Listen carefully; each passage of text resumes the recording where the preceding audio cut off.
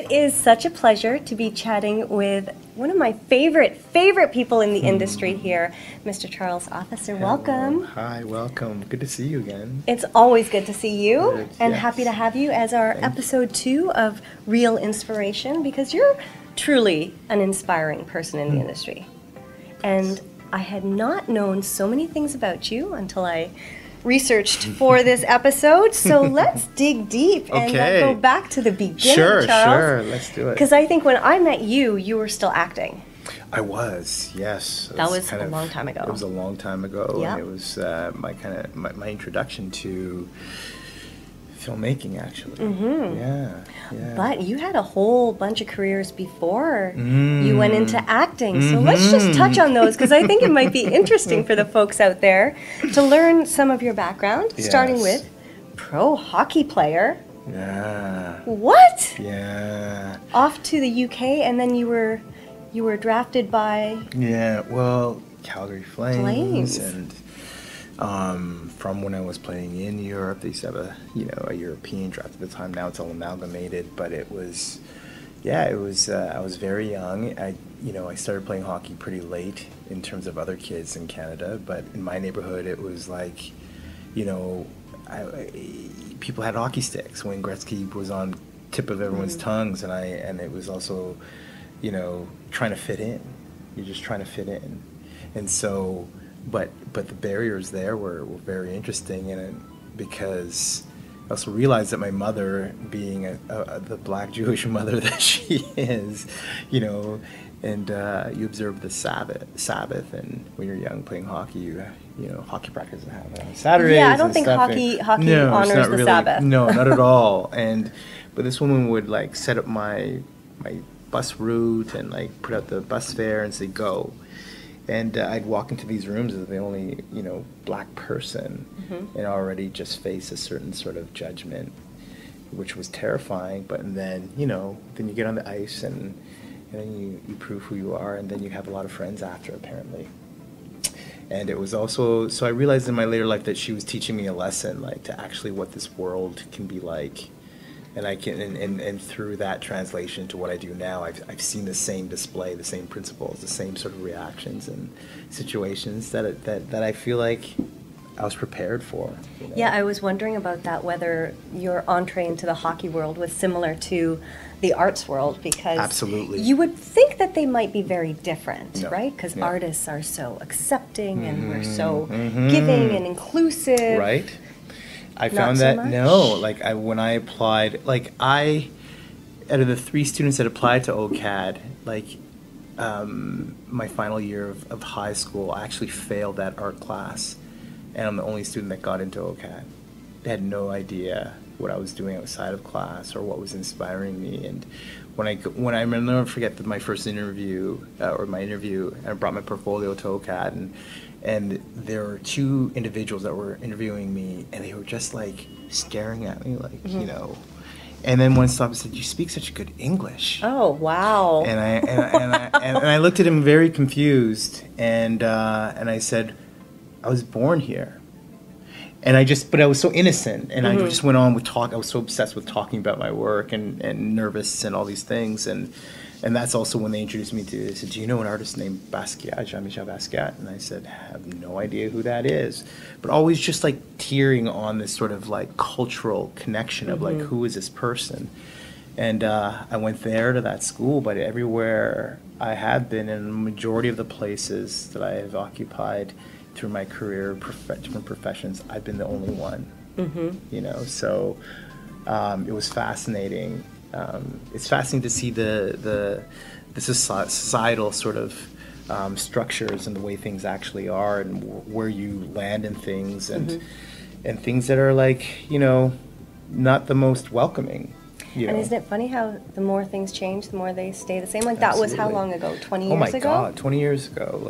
I was a teenager, and I was, really exposed to what it meant to be a professional as well. Right. Where even hockey wasn't just for fun or a game. When you made that transition from, into that professional sort of, when they're paying you, you got to perform. Yeah. They'll ship you out, they'll fire you, they will replace you faster than you can actually call your mother to say, I'm coming home. Like, it's that kind of business, and that sort of wake-up call was also a big preparation of the world, in a way, before I moved into this way of art. I worked in graphic design, I was a creative director. It was like, I've seen how advertising and dollars are spent, and what the priorities are, and becoming a part of a mechanism that is actually selling something that you didn't believe in, was when I had a turn in my head of like, how do you nurture these creative skills and put it towards something that's actually tangible, that's something that you care about, rather than being in continuous service. And that's when I was 23 and switched. Yeah. So that's something that I thought was very interesting, that you have all the background kind of necessary to be a good, not a good filmmaker necessarily, but to be a prepared filmmaker. You've got the business background a little bit, you understand sort of that corporate world. You've obviously got an artistic background of many ways. And then you've got sort of that real life kind of experience of the sports world that is probably the harshest, especially for people of color, especially back then. Yes, especially back not then. Necessarily that things have changed too much now, Right. because I don't know how many, okay, maybe it's a little bit different for black hockey players, but how many Indian hockey players are there? Well, how many I Asian? mean, that's what I'm saying. It's still like this, and I see it now, even with the National Hockey League trying to address these sort of things, but it's like, bringing Willie. I knew about Willie O'Ree before he was, like, way before he was even, his name was mentioned in the vocabulary of the NHL on some sort of official way. I'm saying it's like, I'm against it. It's like, for me, it's more like it's about time. Just like, a year ago or weeks ago, it's like there are still these racial incidents that happen for black players on that professional level. The young players, like, I still stay very, very in tune with the young players that are coming up. Like a young player he actually scored the winning goal of the World Junior Championships just this year, is the son of a hockey player that I grew up playing with. Oh, wow. We were the few That's full players. circle. So his pro career ended in the States, and then so he had his quite a few children, and this young player was really, really excelling in Florida, and they decided to come back to Toronto, it being a place for him. He was just too good. And I think he was 12 turning 13, and then he set record in the OHL. He's been drafted by the LA Kings. He's, a different generation, but I can't say that he's exempt from these experiences and these ideas, about like certain players. There's a kid, Josh Hosang, who's like he's so talented, but he's sitting in the minor system because they say he's too outspoken. He has behavioral issues, and that Is it? I don't know that player, but is it for speaking his truth? He's speaking his truth, or just having personality, like PK Subban, like certain players, because there's this line and this sort of idea of how you present yourself. It's so restrained. It's so like, you hear like hockey players in interviews, and you hear it's hard to distinguish who's who sometimes, because it's such this way. But the personalities of these players is what I think we see in other sports, basketball, baseball, and football, and they create this sort of juice around the game. Anyway, but I learned a lot from that game. I mean, from the discipline of it, having to be up at like 5 in the morning, and no one had to like set an alarm clock for for me to be on time and be there. And I think it's just like filmmaking. You have to be. I mean, we just shot my latest film. We shot nights, like 3 weeks.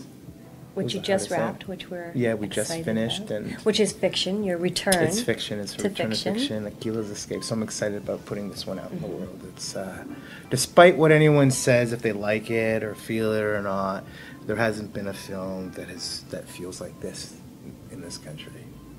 Yeah.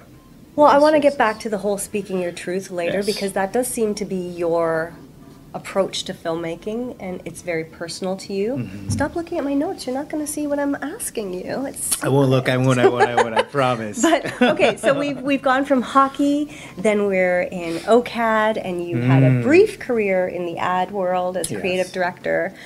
Then you decided to go into acting, and you went to the Neighborhood Playhouse in New York, which I didn't know that as well. I knew you as an actor, but I didn't know that was your acting background. What was that experience like in New York for you? It turned everything. That was amazing. First, I have to speak about how I even got there. Was there was a class going on. I was a graphic designer at the time, and I don't know, I was approached to do something I didn't really know, and I said I should take an acting class. And from that year that I graduated from OCAD, I put this flyer in my portfolio, and then 2 years later, I pulled it out and called this woman, and her name is Jacqueline McClintock. She was out of Montreal. She's touched a lot of amazing talent out of this country. So I walked into this class, and that's where I met Ingrid Veninger. Longtime collaborator. Yes, absolutely. And Scott Speedman was there. I first met Sarah Pauly. It's like, semi-cellist, David Wellington. That was some class. It was a list of people that I had no clue who and what. I knew someone. I was like, I've seen her on television. And to see them all in this group and what they were practicing and what they were working on, and it was Jacqueline who wrote me the letter to go to the Neighborhood Playhouse, because she had went there, and you have to get referred and all this stuff, and she's the one that brought it up to me, and I was like, I've never, what is the Neighborhood Playhouse? What a weird name of what is it? I had no idea what it was. Should we tell people what it is? Yeah, it's a theater school in New York, and it's like Sanford Meisner, who is this amazing person. There was this group of actors and who formed this group in New York, and they basically kind of broke off in their different philosophy. There's Stanislavski, and people think about different things, and Stella Adler and these schools, but Sanford Meisner had a real specific concept about technique. I try not to use the word technique, because I think when we can call it that, but I think it's like, for me, the core of what the philosophy is an ounce of behavior is worth a pound of words, and to tell the truth under imaginary circumstances. And I think there is something, but he's always talking about telling the truth. And I think there are techniques to get you there, but ultimately you have to tell the truth. And I think that's trying to get the philosophy of the most authentic way of telling story, which is an emotional experience, which is an exciting experience, a visceral experience, all these things, but telling the truth in it. And that's a big thing to think about. And it was when I went to this school, she wrote me this letter, and I wrote my first short script there. Also because in a class of 40, I was the only black person. Even in New York, huh? Even in New York. I mean, because it is an international school. I mean, there was a young woman in the other class, and she was biracial, and so there's like two. It wasn't very, even still, because these sort of things, theater schools and stuff, no matter these amazing talents, it's so hard for talent to even find itself in this community to even think that that's an option. That is 100% true. Yeah. And then can they afford it? Right. Right. So but not saying that they're not there, or they could have done that, but in high school they had to try to apply to something else that was, or they were just geared towards, I think you should be a carpenter because you're good with your hands, rather than pursuing the arts. You won't make it in the arts, or unless you're like, so absurdly talented that people can't deny it. But my generation, that wasn't happening in theater school, the typical school of the arts, or the art schools in our city, Rosedale or whatever. Yeah. There weren't black kids there coming out like you know what I mean? Yeah, it was still an exclusive club. So my teacher failed me in my grade, and they didn't know that I had an artistic inclination even, so it's not encouraged, and the talent's right there. Right. But some students are. But you got through. I did, and it was just like the path of unknowns. I was curious about it. And that's when I wrote my first short script, was when I was at theater school, and that's why I chose not to go back. I decided to come back and try and make a film. Also, but what was it about, sorry to interrupt, what was it about being in theater school that made you think, I'm going to write a script? Because I was the only one, and I remember I was double casting these two scenes that that you have to present, and it was like one was The Hustler, and one was Barefoot in the Park, and I was a little confused because we're talking about Paul Newman in one, and then Robert Redford in another role, and I'm like, how do I even connect to this material? But also, I was so young that to even understand what those scenes were really, it's like no. I didn't have that life experience to really kind of understand what those things were about, but you have to do them. And I was like, where's the stories that speak to things that I can actually really relate to, that's from my cultural diaspora? Then I start to go to the bookstores, the theater bookstores and stuff, and I started hunting for plays by Black playwrights and things, and seeing if there was anything that was even a little more contemporary or closer to what I was thinking. I was making these discoveries, and I decided that if I want to try this thing, because I was still technically, when I left graphic design, the company I was working for, I went to quit, and they said take a leave of absence, but I didn't know what that meant. And they explained to me, so I can go away for a year and then come back and have a job? And they're like, yeah, that's what we're saying. Right. So I was going to come back, decide what I was going to do, because I was going to upheave my life of working design. I loved what I was doing to a degree. I just wasn't sure where. But to go off and do this dream of being an actor, I didn't even know what it was yet. Right. So I decided to write a short script, and I would act in it. And I wrote that in New York, and decided not to go back to school, and decided that I was going to try to make my first film, but not to show anybody, just to see if I liked acting. You've kind of been really good at everything you've tried so far in the tale of Charles Officer, up to the point of writing your first short script. You excelled at hockey, you tried it, you excelled at it. Right. You got into art school, you excelled at it, you got a job where they were going to let you come back after a year. It happens, cool. But it doesn't happen a lot. Right. And you don't I didn't realize that sort of thing, and sometimes I can look back and be like, wow, you lucky little duck. How'd that even happen? Or, well, we all know that luck is not just luck. It sure. is, preparation and timing. And I'm obsessive too. So, yeah, even with hockey, when I saw that you're picking up the sticks in the playground and I said, I'm Wayne Gretzky, and some kid's like, no, you're not. You can't be. And I'm like, oh, it means I gotta get better when I'm good enough. Even when I was good, they'd say you still can't be Gretzky. I was like, oh, so it's a racial thing. Right. So you're saying I can't do this, huh? All right. I love it when people tell me I can't do something. Up for a challenge, yeah. So it was like, okay, all right, I'll quietly practice every day, where my mom's like, where are you going? What are you doing? It's 30 below outside. Why are you going to play hockey? Why? But I mean, I'm going hours. Yeah. There'll be nobody there because it's too cold to go outside. I'm out there. But it was like that with art school.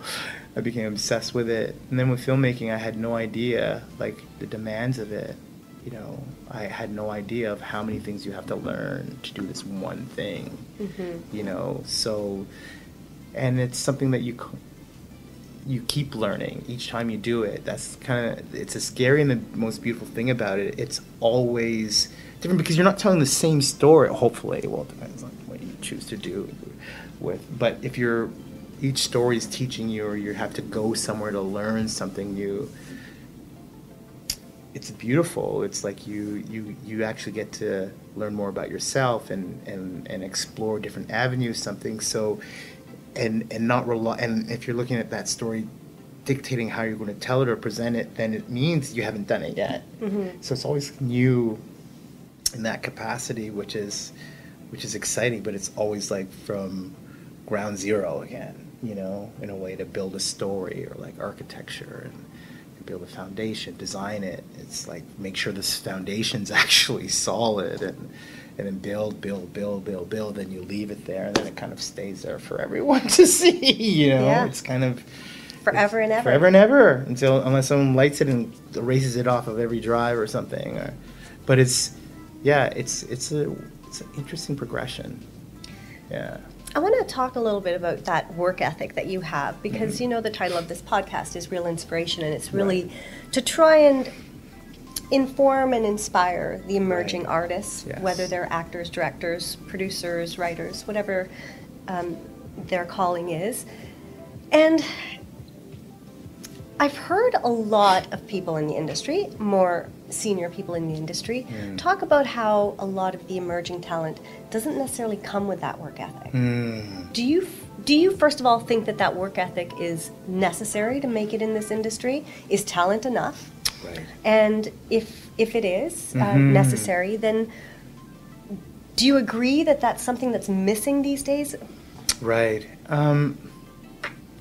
Yeah, I think it's.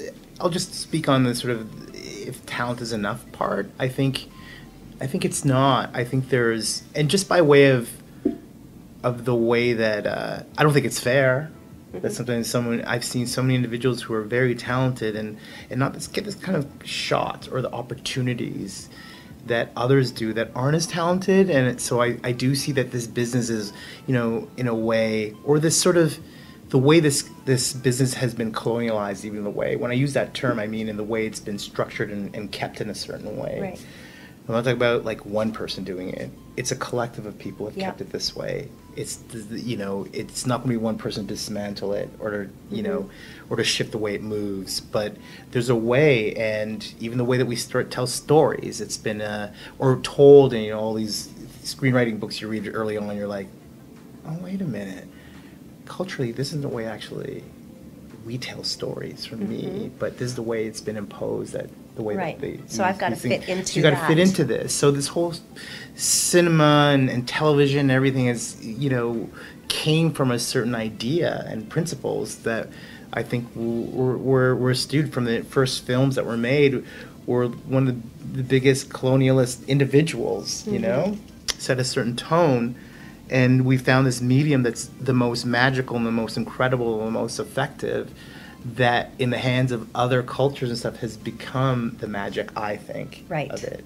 That's when we've seen these sort of things where we're talking about how did a Korean film win the Best Academy Award? Absolutely. Like, because that person has brought their culture into the way that they tell stories within this way that we consume it, and breaks it. Yeah. And does something Shakes it that's up a fresh little and bit. does something that we've never seen before, which is beautiful. But I think opportunity and sometimes I think that majority of individuals when they work, I hope to think they work pretty hard, that they get to a place where they get one shot. Right.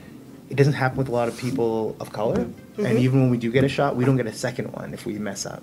Yeah, that's true, isn't it? So there is this thing about talent, but talent is often overlooked, I think. And, but do you think that's because the people who are making the decisions are? Yeah, I think it always look a comes. certain I way? think it always absolutely. There was an amazing article that came out a couple of weeks. I had to share with everybody on the refinery about, and the question was, why is Canadian television so white? And this conversation, this thing, isn't like delicate to talk about, because I grew up in this country and it's always been this way. So if something's always been a certain way, why is it uncomfortable to talk about? Know. Right? Like, so the point is that it's a real valid question. And that question can only be answered when there are individuals in positions, executive positions, who can greenlight projects and live in that sort of place that is close to folks to champion projects that they can see the validity of actually putting out in the world. That's exactly the song and the dance is to, I'll get asked for certain projects, like an extra 10 questions. We have to validate it elsewhere before it could be validated here, but it's a story about here and experiences from this country. Yeah. It's like this idea that we are committed to these changes. So that's where I say that talent sometimes is enough, because I have friends who've been struggling and working for a long time that are getting their breaks or whatever we want to say it now, but they've been here. And they're still really, really great to hire on a project, but not to lead your own. Got it. Yeah. Right? Not given enough trust. So we say that this is a breakthrough to get hired for something when people have been talented and ready to go for many years. And then we hear this sort of backlash of individuals saying, well, taking our jobs away, or certain folks, you know, are threatened that there's going to be apparently that there's enough people of color out there that are even qualified to take that many jobs is absurd. Because the training and the sort of experience that you need to make a feature film or to get hired and work in, you know, hour-long television or to get hired by a network and stuff, they're not just hiring people off the street. Right. You have to have done certain things to get there, and that disparity alone is what is why there isn't a lot of diversity in these places, because actually there's a gap in the training and having those skills set to be able to handle those jobs. Right. So that's a catch up right now. And so even still, your jobs are what you're threatened by 2-3 people who can actually, that you're competing with suddenly. Yeah. You know, so I find it fascinating that, you know, this idea that we see these mandates and pledges about gender parity and diversity. And I'm going to be bold and say it, but it's like diversity is not just Indigenous programs. Absolutely. There are many other groups that if we're talking about, and I love my Indigenous brothers and sisters, and they're basically, I've seen that problem, but I feel like this idea that the systems and folks, they think that if they're going to, you know, put all their eggs into just, you know, Indigenous projects and stuff, and then still say, well, we can't find other ones elsewhere, is a lie. It's like it's a lie. Yeah. You know, diversity isn't employing a lot of unqualified white women either. Right. Exactly. Yep. When I was I'm saying it. I like that you're saying it. Thank you. That we're get back to the speaking your truth. I feel like we've been having this conversation. I've been in diversity conversations for the last 20 years in film and TV. Yeah. I feel like I've seen you around the table. Yes. Every 5 years we have the same conversation. Everybody talks, they hem and they haw, they write things down. Nothing happens, and 5 years later we're having the same conversation. Absolutely. But when I was chairing the ACTRA diversity committee, we used to say that diversity means everybody. That's right. It means also the white people. That's what I'm saying. It means everybody makes a diverse community. Absolutely. I kind of feel like lately there have been fads to diversity. Yes. You know, it was like gender parity was the thing for a while. Yes. We're going to do 50-50. Exactly. Great. Love it. Love it. We've achieved that in some areas. You know, some Have you invested in training these women? He's also invested in training them. Right. Right? And preparing them, and not like, you know, hey, we're going to do this thing and then let you, like, leave you at the edge and just drop by yourself. You have fun. Bye. And then it's like, wait a minute. You know, let's take the steps, like, to help to prepare people that they're actually skilled, that they're, quote, ready, and actually, guess what? It elevates the work that we're doing, that we stand by, that we put out there. And so that if you're running a program, don't you want people to be celebrating you because you've made such great choices with the films that you funded, and people are like, wow, I love look at all the talent that's coming out of it. Like, is that not our goal? Right. You know, so we have to take that time to actually, you know, because there are ambitious, hungry, and talented individuals that have been wanting opportunities, and I've seen kind of the bizarreness of it, where even some filmmakers who I've seen who are female that have more experience and maybe should have an opportunity, and they're not. They're getting jumped by, which brings back to like a generation thing, is like there's a different, you know, perspective on how to achieve success now with generation of millennials than mine. Like, I also grew up in a household where it was like you have to work 4 times as hard as that average person just to get an opportunity, and I got to let go of some of that stuff because it becomes a bit of a problem.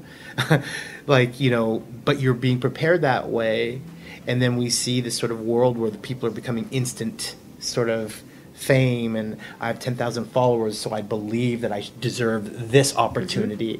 Well, you got to do the work first. Like, maybe make some short films, maybe, you know, explore your craft, like want to learn about it, like have a way that you want to approach. Like, it's fascinating. Even with driving a car, you probably put more time. You have to do driver's ed. Exactly. You got to go to this thing, and then you got to actually do a test. Yep. Before you can actually jump out. Written and practical. But here in filmmaking, one of the biggest things in television, because I remember there was a period where if I said, if one more person comes to me to pitch me with a television concept and they reference The Wire, I'm gonna I'm gonna like lose my mind. Spec script? Because everyone watches something, they're like, I want to make that, Right. and they don't see the work like a David Simon or the research of the world and what it takes to actually make something that great. And then it's like I would just want to jump in because I mean I have 10,000 followers. I Right. deserve it. It's like, okay. So this is coming back to my sort of original Yeah. question to this. I'm not saying portion, across which the is- board because I know some I young get folks it. who are so on point and working their butts off and smart, and I'm behind them. I'm trying to help them. Yeah. And so I believe it's a mixture. It's just a different approach. You know? But just in terms of, you know, the talent isn't necessarily enough. You need to have that work ethic. I believe. I mean, if you come unprepared, if you're not taking it serious, if you're not actually trying to challenge yourself to do something with the opportunity or this medium or something you're trying to do, I think you'll get called out eventually. You're going to, it'll be bland, it'll be something. Something's going to, you can only take that so far because I think the ones who have good work ethic and have vision and they keep going are the ones that are people will eventually pay attention to.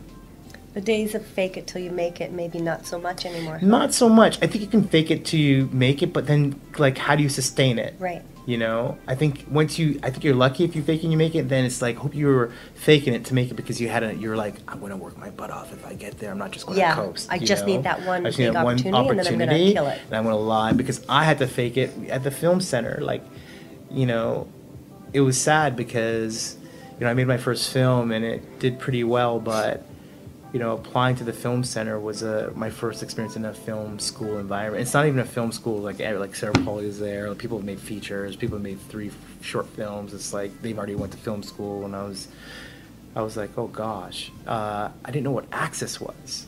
I knew what it was visually, but I didn't know the term. And so, you know, you're in this program that you're supposed to be among the 8 top filmmakers in the country, or apparently, or whatever. You're selected for this program, and you don't even understand the terminology, and you're like, okay, I better do some homework tonight and every night. And so I was just learning as I was going. Your obsessiveness kicked in, did it? Well, I had to. Had to. Because I had to learn it. I had to know what was happening. Yeah. I had to. So yeah, I wouldn't say I faked it. I just didn't know that I didn't know. Right. Right. But at least once you knew that you didn't know, I had you to find learned. out. Yeah. You found out. Not Yeah. everybody, I think, takes that extra step. Right, but I think you got to. It's like this thing filming into like it's.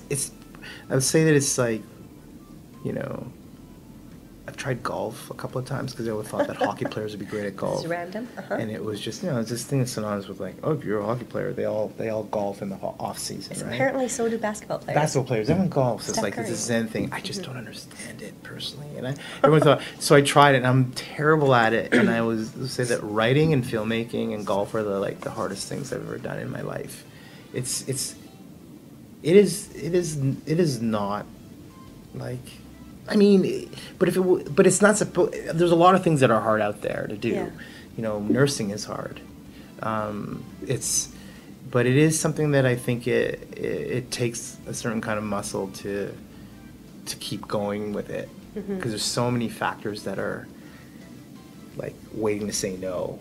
It's not a yes business in a way, right? At Like least not for certain everybody. folks. No, the folks aren't like banging down my door, Yeah. and being like, "Hey, what do you want to make?" Yes, it's like, huh? Yeah, I got time. Okay, yeah. What do you want to make? Okay, and here's a list of questions and why. And I'm exaggerating a little bit, but at times I think I've seen a lot of hoops that folks have to jump to kind of clarify. I've seen projects greenlit on less, is what I'm just trying to say, in certain situations, and who the dice is being rolled on, and I think that's got to shift.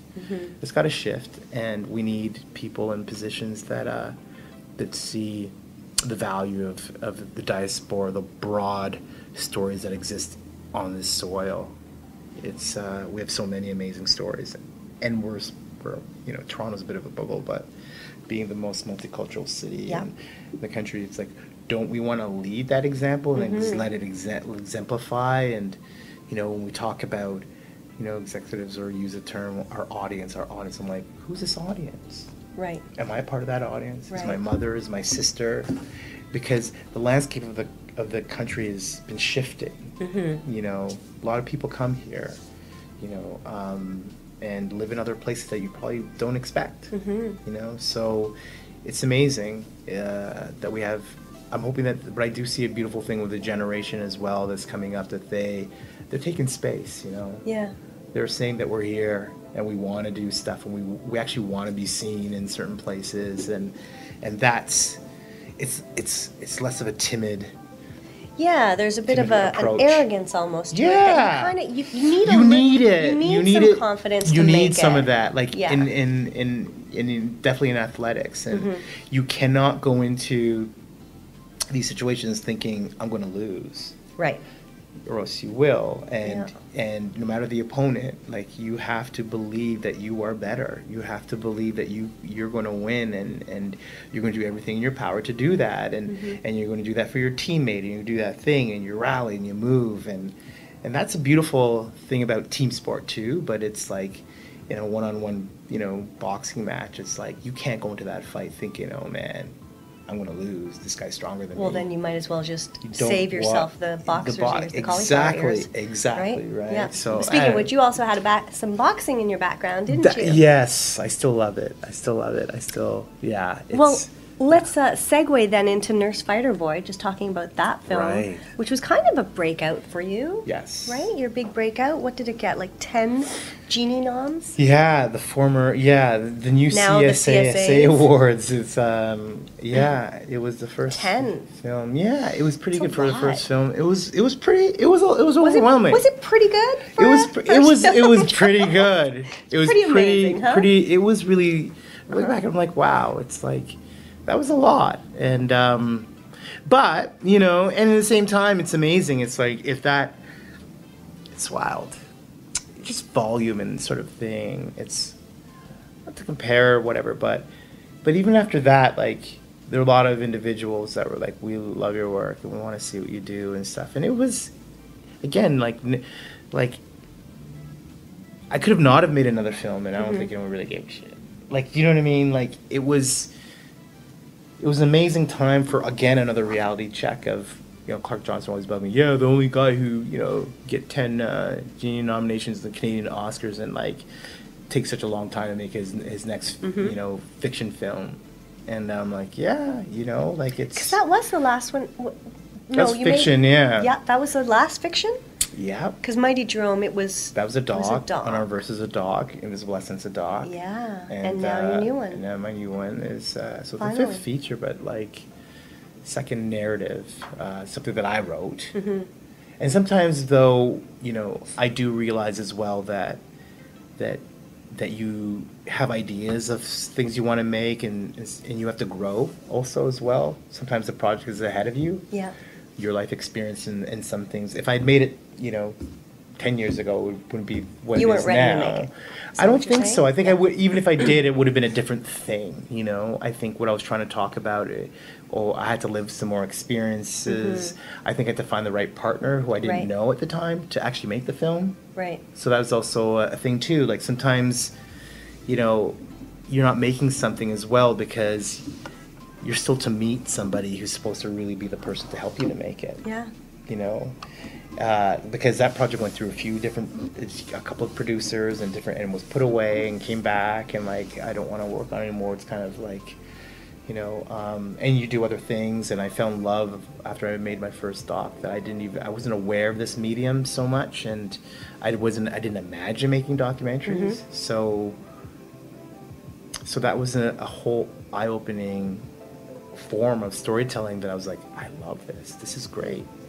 And opportunities came there as well. Right. So so it all forms filmmaking and storytelling to me. So. It would have been so interesting if there was limitless money in the Canadian industry for you to have made your current film back then when you originally wanted to, and then make it again today, just to see how that would be. What an experiment that would be, huh? That would be incredible. I just came up with the best. That's idea. a dream. That's actually a great idea. Yeah, that is a great idea. I remember there was this film, I want 10% if you ever do Okay. that. Okay. All right maybe. then. 15. 10%. I undershot myself. You have Damn to. it. No. You have to produce it. I'll be fair with you. I know I you got would. you. I know you would. But yeah, you'll take that executive producer. And Awesome. Yeah, you get your cut. Love to see my name in the credits like that. Executive produced by. That's right. Yeah. That's right. Conceived and thought of and given to Charles. There you go. Just hand it to him. I just want to say I was looking at your production company website. Yeah. Cane Sugar Films. And I love your mantra. So I'm just going to read a little bit of it here. You say you are defined by a magnitude of stories that cross cultural borders, but always come from within. We collect and we protect. Yeah. That's so poetic. Yeah. What do you mean by that? We collect and we protect. I think it's project actually. Is it? Yes, but we do protect in that projection. So I love that you said that, because I went to school when I was with an amazing designer, and Joel Gregorio, and he has a company, Sovereign State. And when we went into doing this, I was designed because I hate being online, all this stuff. I said, let's talk with somebody and to help us design it and to challenge us what we are and what we're about when we do these sessions. And these words came out of the session. Okay. Of what we do, and he asks. I mean, he goes through it, like almost like, what animal are you? Are you Right. What kind of individual? What kind of this? What kind of character? What human being is this? What kind of person is this thing that we're feeding into? And I love the way that we narrowed down these words, and it became about. We actually go out and we collect stuff. We're inspired by these stories, and then we got to collect all this stuff to put it together, and then project it out. But we got to protect that story. We've got to protect that with, even to the simple point of sometimes having to ask someone to leave the project that you've been working with on other projects, because you have to protect this project. That if this person or something isn't like really pulling their thing for that project, you have to protect the project. I have to let go of my ego to protect the project. Sure. So it's like, it's a philosophy. It's simple, but it's like, because a lot of things get in the way. Like what? Well, Like ego, I'm sure. like ego, money. Of course. When money's on the table, people shift, right? And then it's not about protecting the thing anymore. Yeah. I'm not saying across the board, but I'm saying that these I hear are you. real things that you face as you are working. The ownership of ideas, even.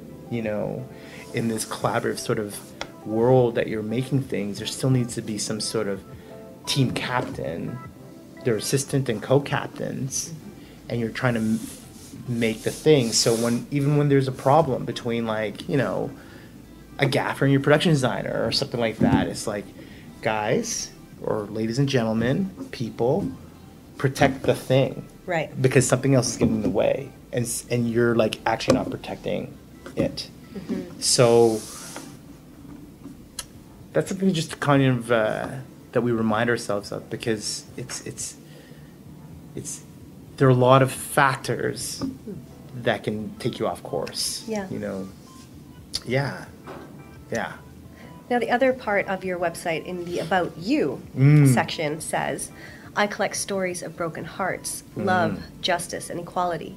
But what I like to collect most are intimate moment-to-moment experiences. Yeah. I feel like that is something that I look for in, like, the scene work. If I'm directing television, it's like, really, what is even quietly for myself, like, what is the intimate moment here of whether it's a crime scene or it's like a larger scene or something between the characters. Like, there's always something intimate that someone's trying to, Convey. It's like convey, or there's a secret, or and the details of that is what I think is what is amazing. And cinema allows you to do that. Theater's a little detailed, but you got to present it like in the back of a room. Cinema, you can do it with, a lens and a camera, and you can do it all in one shot. You can convey a lot. And so I think that's the magic of it, and it just reminds me of looking for those details that I miss too. But it's like, you know, but what are the ones that have emotional resonance? So, but it's challenging when you're working with various people and having to, and we all don't learn the same way or taking information the same way. So why do we assume that actors or performers need to be communicated in the same way? You have to be adaptable in the way that you communicate, or I feel like I have to be, so I can actually get to the heart of things and that intimate relationship that someone has with whatever they're doing. And because it's intimate work, it's intimate relation, it's all intimate. Yeah. To be in someone's home to do a documentary or get to know them, get close to somebody is intimate. Actors and writing and sitting hours with a production designers it's intimate. With your DP, it's intimate. And even just being on set with Being the on same set, people for 23 absolutely. days or nights as you know, it's an that intimate relationship. Yeah. And which is beautiful, and I think that's why when you go in together and when you disband, it's like it's painful. Yeah. You know? It's like summer camp is over. Right? It is. And you're like, we want it. And even how hard you're sweating, you're like, oh, I why know. did I do I this? can't You're wait like, to we get can't out of do this. Yes. And then you're like, when can I see you again? When can we do this again? Let's do this again. You know? Yeah. It's amazing. It is incredible. And then you get to share it with, you go away and then share it with folks again, and they get to remember, oh man, this is where we put our energy, and this is where we spent that night, and that's when that light broke. All the memories come back. Yeah. It's incredible. It is. It's a gift. Yeah. Now, we're coming up to the CSAs this year. Yes. And your latest doc, and we actually spoke last year about We this did, doc, we so did. it was so nice to see that you've been nominated Yeah. for Best Documentary Yeah. for the Invisible Essence, The Little Prince. Yes. Such a sweet, beautiful, touching film that you So wrote kind. about the book. Yeah. It was that project was something that was kind of it came to me as an idea. It wasn't that I thought of specifically, and but because I loved that book so much when I was at OCAD, it was the first time I read it too, and I always felt that there was this, you know, it's a magic, realistic piece of art, and I can say that even during the course of making it, reading things over, there were things that I had questions about and still didn't understand or want to know what other people thought of it, what was their interpretation. But somehow you still felt something viscerally about it, even though your interpretation could be a little bit different. So, and that's beauty of literature and books. It's like the way you feel, it becomes yours, you know, and it's and you can describe it to someone else and they can get you, but they still will have their own. Right.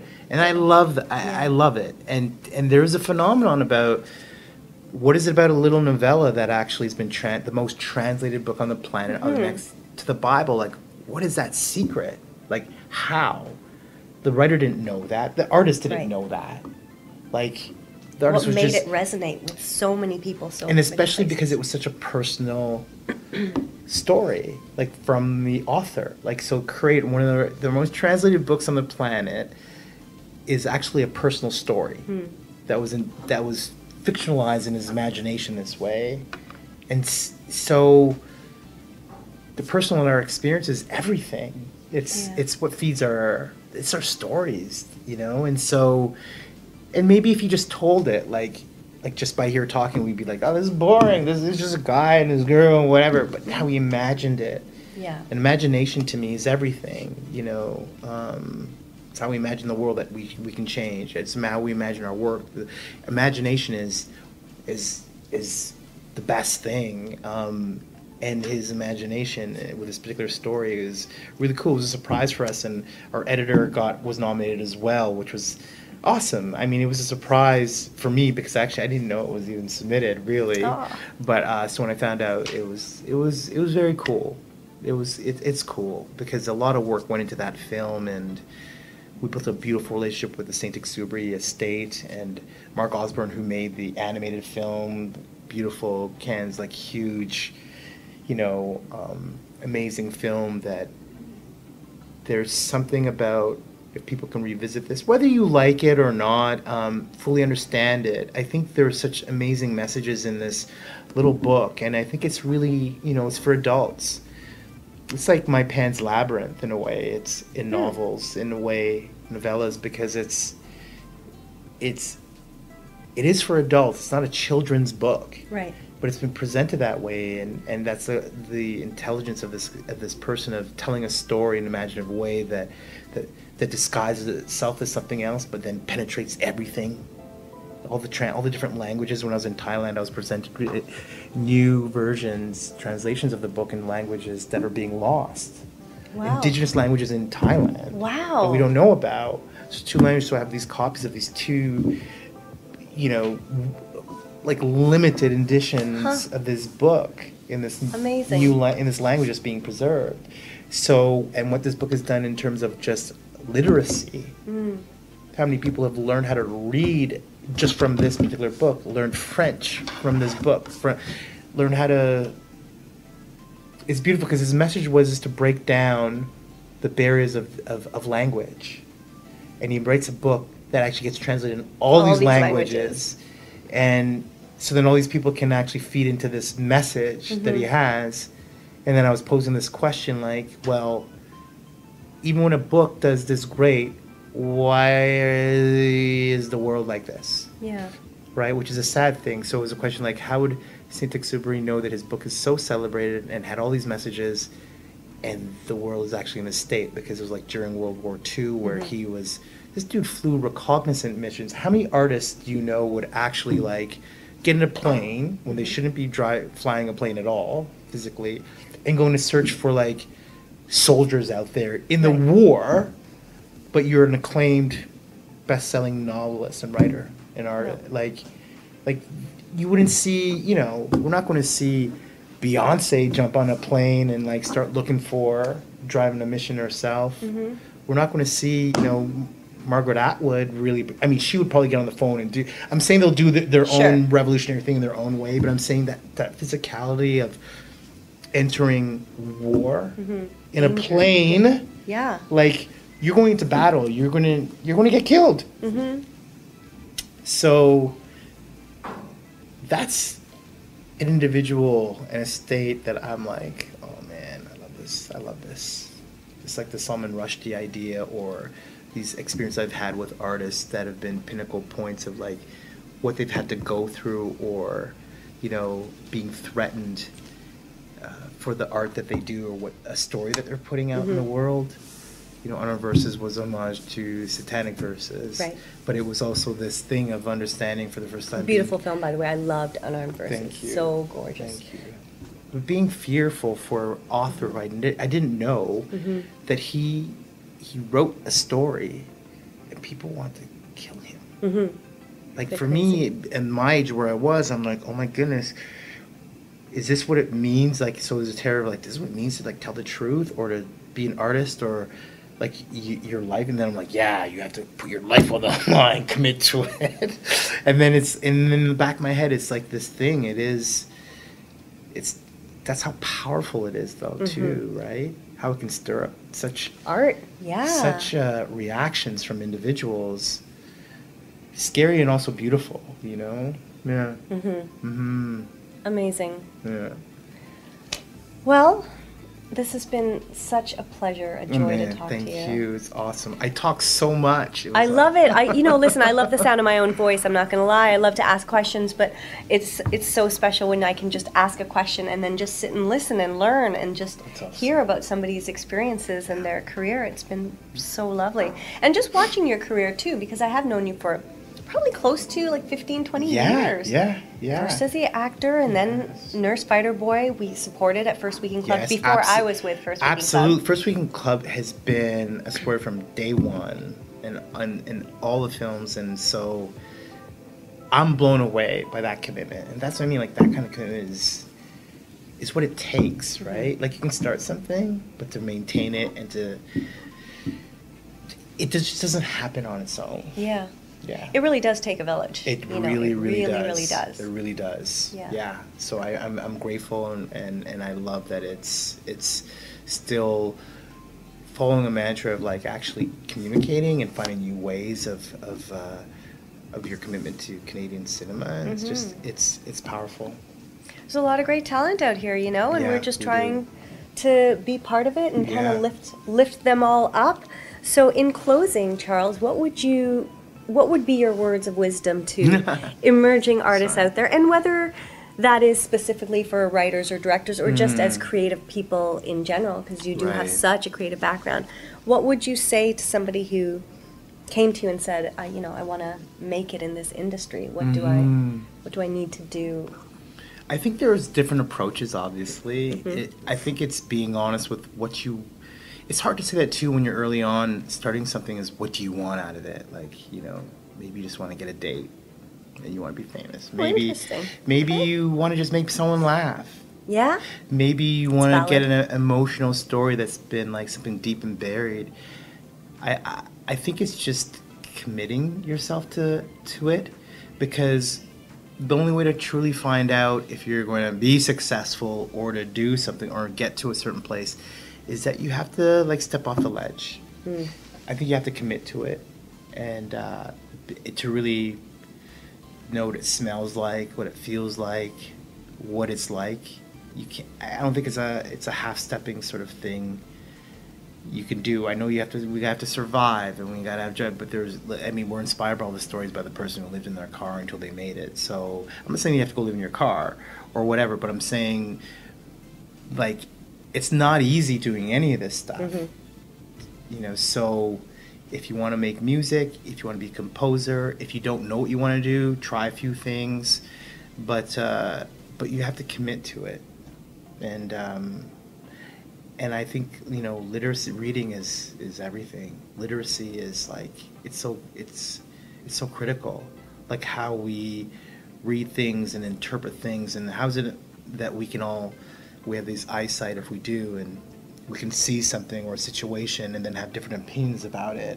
I think literacy, how we read and how we absorb stories and information and how we analyze and break it down, make us smarter, and how we can ask certain questions and change our perspectives. So I don't know, I think a commitment to the craft is actually a very human exploration and journey. So yeah, commitment's everything.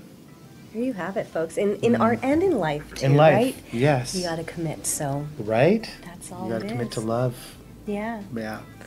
And you just exude love all over the place. And we love you I at love First you Reading too. Club so Thank you much. so So thank you much. for being I here, so joining me appreciate at the NFB in downtown Toronto. Yes. That's Mr. Charles Officer. And that's it for us. That's awesome. Bye.